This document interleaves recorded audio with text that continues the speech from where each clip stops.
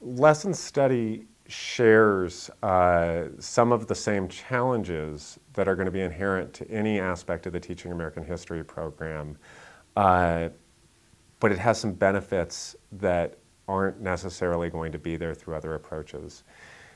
The challenges, for most of our teachers, the teaching of history is something that may be a passion of theirs and an interest of theirs, but they're getting very little external encouragement to deepen their connection to teaching history. If they're a high school teacher, they're also a coach, and their administration is typically more interested in the team than in what's going on in the history class.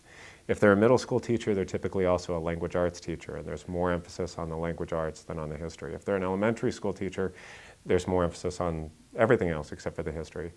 That said, the collaborative nature of creating a mutual support group through throwing yourself into kind of a vulnerable situation together creates some bonds that support each other.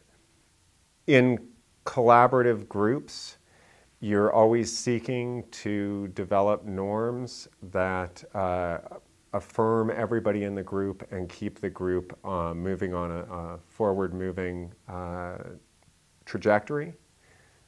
That said, people being people, there can be bumps in the road as to how groups work together. The thing about lesson study is that ultimately the proof is in the pudding. If students take off with the lesson, then you see that, and that tells you that was a good strategy, that was a good approach. If students don't, then you see that, and it makes you reconsider.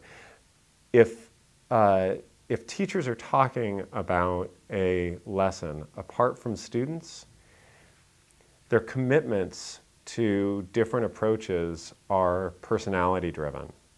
Once students are brought in, it's harder to say, I know that this strategy works, if it doesn't, or if it hasn't been tested.